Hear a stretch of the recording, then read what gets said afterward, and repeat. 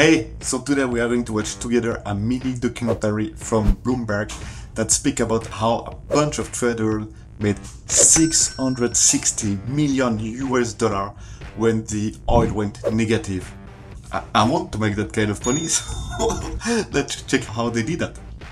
On April 20th, oil markets did something they never had before and they crashed, went into negative territory and closed the day at minus $40. Meanwhile, in a place called Thaden Boyce in Essex. Thaden Boyce in Essex.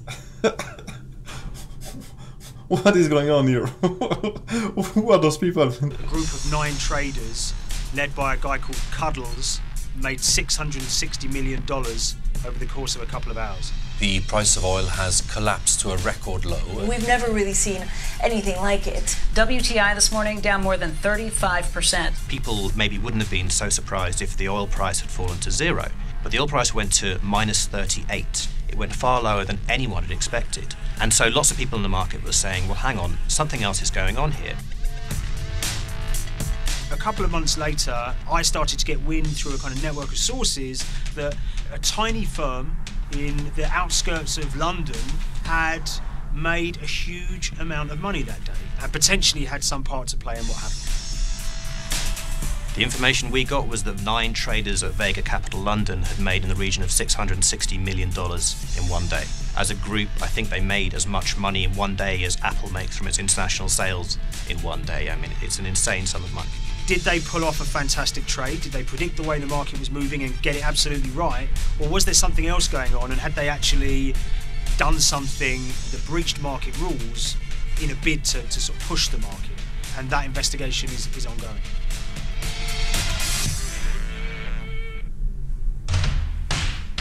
Yo man, so yeah, I didn't know about this story. So let's see, man. That's a lot of money. But I like the way they phrase it, like did they break the market rule? What market rule, man?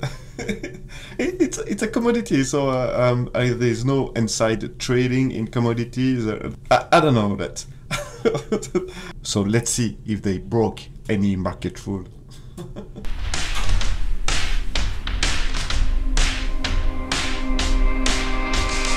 So Paul Commons is a trader who cut his teeth in the pits in the 80s and 90s when everyone had a nickname. His was Cuddles. If you can imagine, that was a very sort of cutthroat type of world where people are doing, you know, hundreds of thousands and millions of dollar trades by shouting at each other, giving hand signals and then sort of scrawling on scraps of paper. I would have loved to see this in action, you know, at the heyday. I mean, this is, if you remove the sound and you just look at them, it sounds like a bunch of maniacs that do sign. I mean, so real, so real. The culture of the trading pits in London was very influenced by the working class guys who became traders there. They weren't like the city bankers that had gone before them. They weren't usually Oxford or Cambridge. You know, they didn't wear Savile Row suits. They were ordinary working guys who happened to have a talent for trading. And a lot of them came from Essex. I think it was 400 traders in the pits, and Cuddles in his oil and gas pit was described to us as amongst the top 3. In amongst that, was very successful and made very large amounts of money as a young man. But inevitably, mechanisation and the arrival of electronic markets was the kind of death knell for the pits. And in 2005, the IPE closed down. And when the pits shut down, a lot of the traders who worked there lost their jobs or quit or went to work for financial institutions. But Paul Commons decided to start his own trading collective out in Essex. Some of them are ex-pit guys, cut from the same cloth as him. Lots of them are actually sort of in their 20s, and they're his, drinking buddy's son, or they're his own kids' friends from football. They're young lads, hungry and ambitious, and he brings them into the fold. I love this British word, the young lads. Hey, lad. And fairly shortly, he's got, maybe a dozen or so traders that they're independent, let's be clear, but they're all part of this collective.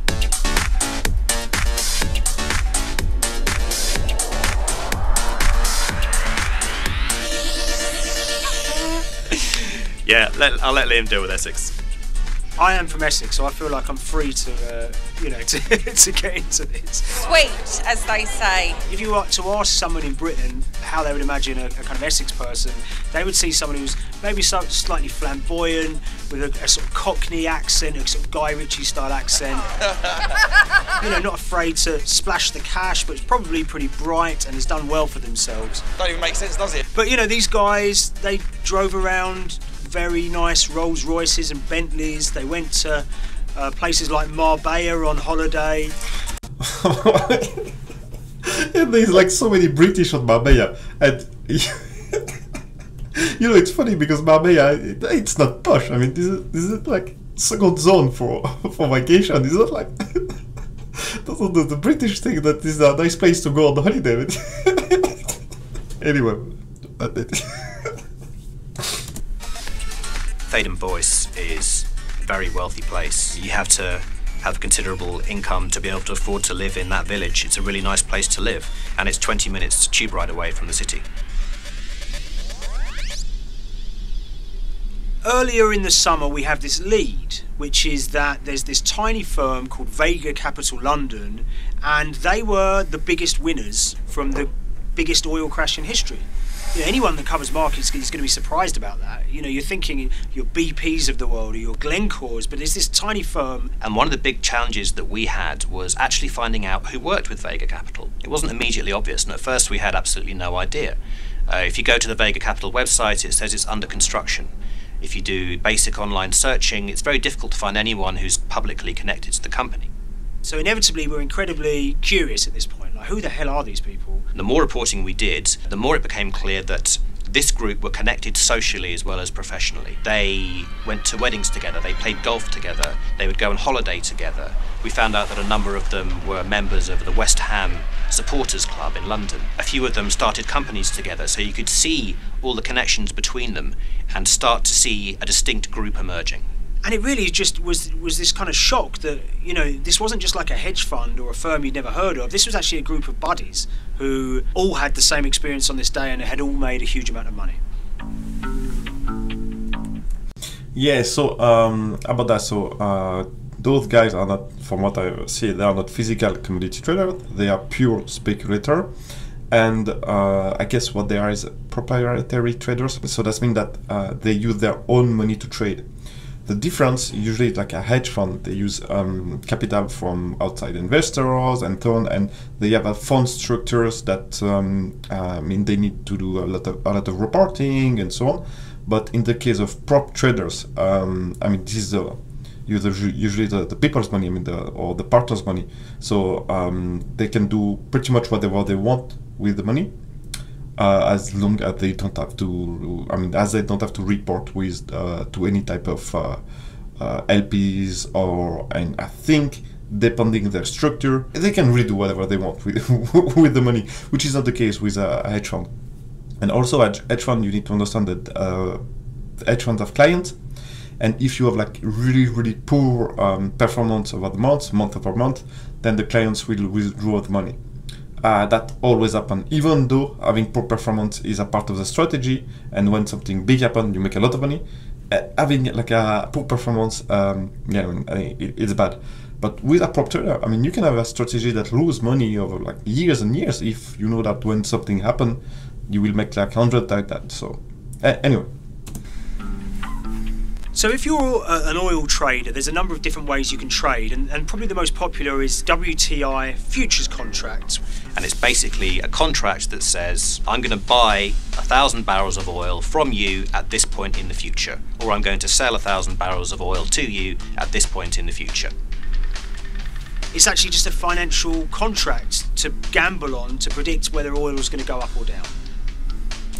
Okay, it's a financial contract to gamble on if you buy or sell it as a pure speculator, but if you use it to hedge yourself like the other market participant or the physical participant, then it's not gambling, it's just hedging your sales or your purchase. So it's a gambling if you speculate with no physical part of the leg. On the 20th of April in Essex, There had been signals for a while that this was going to be an exceptional day in oil markets. And we know that some of them arose early and started their trading in the early hours of the morning while it was still dark outside. Essentially what they were doing is buying contracts that gave them an obligation to buy oil at whatever the price ended up at 2:30 p.m. So they're basically placing a bet that oil was going to fall throughout the day. But they're simultaneously selling lots of oil as well. And whether they make a profit and how much profit they make is the difference between what they buy the oil for and what they sell the oil for. Now, of course, we now know throughout April 20th, the price dropped and dropped. So this is going very well for them. You know, they are committed to selling oil at these prices, and the prices are continuing to fall, which means they're going to be able to offset it and buy oil at cheaper at the end of the day. Now, once it gets to kind of 1:30. So I guess what they are referring is that they are just buying option. That's pretty much what the guy are trading. 2 p.m. That's when things start to get really interesting.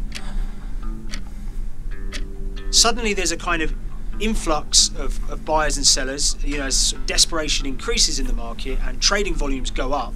Now, at 2:08 p.m. exactly, something bizarre and unprecedented happened, which is that oil passes into negative territory. And it fell to a record level of minus $38. We've never seen anything like it, period, in terms of the contraction of the global economy. That huge gulf between what they were buying the oil for and what they were selling it for enabled them to make more money than they ever thought possible. So their profit was the difference between minus 37 and all of these positive numbers on every contract they sold. The price of crude briefly hit minus $37 a barrel. For one group of traders operating from a small office, it was a very, very profitable day. It's important to remember this had never happened before in the history of oil trading. No one could have predicted it. I can't think of another example of where you enter a trade and you get paid on both sides. You get paid both to sell and to buy. It's unthinkable. One thing we know about the Cuddles Trading Arcade is that they were very comfortable taking large risks, and you have to be clear, this was a large risk. Yeah, we spoke to oil traders, both people that know these guys and people that don't, and they all say that this is, incredibly risky. And that's actually what stops a lot of oil traders doing trading like this. They simply aren't willing to stomach the risk. But Cuddles and his friends were. So when the... Yeah, so, and I think this is why, this is one reason when I said that those guys as prop traders, like they can take maximum risk as long as this is your money. You can imagine that if you run a hedge fund, it's your client's money. So if you are making, I don't know, it's a good day, you're making a bunch of money, whatever, then you will cut your position and limited your downside risk. Because you're oh, look, I've done enough money for my clients, I don't need to risk more to make more. Which is not the case with prop traders. So, yeah. Kind of final calculations came down. The group of the 9 most profitable traders made $660 million or thereabouts between them. I mean, if you can imagine, I think 3 or 4 of them made in excess of 100 million each. One of the 100 million in one day. What the astonishing things about this trade is that 2 of the individuals who made more than $100 million in a single day were in their 20s. One of them was 22 years old. Only a few years earlier, he'd been posting on his social media about doing teenage stuff with his mates in town and going to see girls and rap music. And here he is a few years later making $100 million in a single day's trading. When me and Liam discovered that, we couldn't believe it. We couldn't believe what we were seeing. Yeah, so sometimes, it pays to, obviously what happened is a bit like the jackpot, when you play on the machine, when you gamble, sometimes you get lucky. And the fact that they were maybe so young, they didn't know what more experienced traders knew. They took massive risk and it paid off. Oil trading is a zero-sum game. Anytime you're making money as an oil trader, someone else is losing it. Amongst the... What is speaking that this is a zero-sum game, it's true for what they are doing. They are pure speculators. But in the case of physical commodity traders, they have buyers, they have sellers, they have clients, they need to deliver the good to a certain place. They take off their counterparty the risk, to take the risk on them, and they fulfill a quite important role in the global supply chain, which is not really the case for people that just speculate on the screen. This is why, personally, I mean, I can't do that, you know, being like all day long in front of screen, like that being a numbers, I mean, I don't know. I'm not paid for that type of job. Some people are. Biggest losers were the investors in this Chinese fund, crude oil treasure fund. There were thousands of them, and they lost everything. Lots of people had put their savings into oil funds. They lost money that day. Big banks and brokers who sort of stand in the middle of trading parties, they lost money that day. And another interesting thing is that oil-producing countries like Kuwait or Canada, they sell oil as an average of the WTI closing price over the preceding month. So the fact that one of those numbers in that average was minus 37 meant, if you can imagine, countries like Saudi Arabia and Kuwait potentially lost a couple of dollars on every single barrel of oil they sold that month. Vega Capital's traders made such an extraordinary sum of money that it was inevitable there would be some scrutiny of what they did. But it wasn't just the sums of money they made. In the vital half an hour before the settlement price was set, they were by far the biggest sellers of oil futures in the market, which is an incredible thing to think about when you consider that the other participants in that oil market are going to be the world's biggest banks, you know, oil majors BP and Shell, and here you have a group of 9 guys in Essex who are having this significant influence over a global market for oil. I mean, I think you have to assume that if these guys had made $7 million or $10 million, they probably would be celebrating in Essex right now. But the fact that they made closer to $700 million has meant that they are facing understandable scrutiny. We wrote individually to all the Vega traders who did exceptionally well that day, and we got a letter in response from a law firm representing the group. The law firm was at pains to point out, number one, they haven't been accused of any wrongdoing, that they all traded independently and separately, and they'd basically all made up their own minds that this was what was going to happen in oil markets based on publicly available knowledge, and decided to execute this trade. Yeah, so this is funny because what the lawyer said, point number 3, I guess the lawyer was afraid that there could be like some type of inside trade possible at that, or that their clients will be facing that. But again, there is no inside trade possible in commodity trading. What I love about these stories is there's a real variance of opinion, and some people will look at what happened and think that must be dodgy. They all traded at the end of the day, they all made a huge amount of money while all these people lost. That's shocking. But lots of people say these guys are at acute disadvantage. They're in a market that's inhabited by, you know, huge technology-driven funds and firms and oil giants that have got all the advantages in the world, and when you get a bunch of Essex geezers who essentially beat the market and find a way to make a huge amount of money, they should get a pat on the back, really, because that's the dream. Since this happened, a lot of the guys have stopped trading the monthly settlements that they'd done so well at in the past. Several of them have set up new companies. They've essentially gone very quiet. You know, any kind of social media presence they had has kind of closed down. By all accounts, they're, you know, waiting this out. It's certainly too early to try and predict how the regulatory investigations are going to pan out. You know, we just don't know. There's a number of potential outcomes for these guys. You know, potential punishments if there are any findings of manipulation against Vega or anyone affiliated with it. Might be you could be fined, you could be banned from trading, and you know, in the most extreme cases there have even been criminal prosecutions in the past of people who have been found to have been manipulating the settlement and misconduct related to trade at settlement. There are other outcomes too. Yes, so few thought about that. It's funny because for those guys, yeah, obviously this is quite dicey for them because they can get like destroy if we found out that they did something illegal. But because, you know, this is only 9 guys and they have no leverage whatsoever on the market and so on. But when we find that a huge player did something extremely stupid and screw up the market, like it happened on the nickel market with the Chinese mogul, for whatever reason, when this is a big billionaire that has a big connection in government and so on, then the rules change for him. But when this is a bunch of guys from Essex, I'm not really sure that they have the leverage to make the rules bend for them. You know, one obvious one is going to be they're able to walk away from this life-changing trade with all the money that they made and celebrated as heroes in the trading community. That, you know, they'll go down as legends.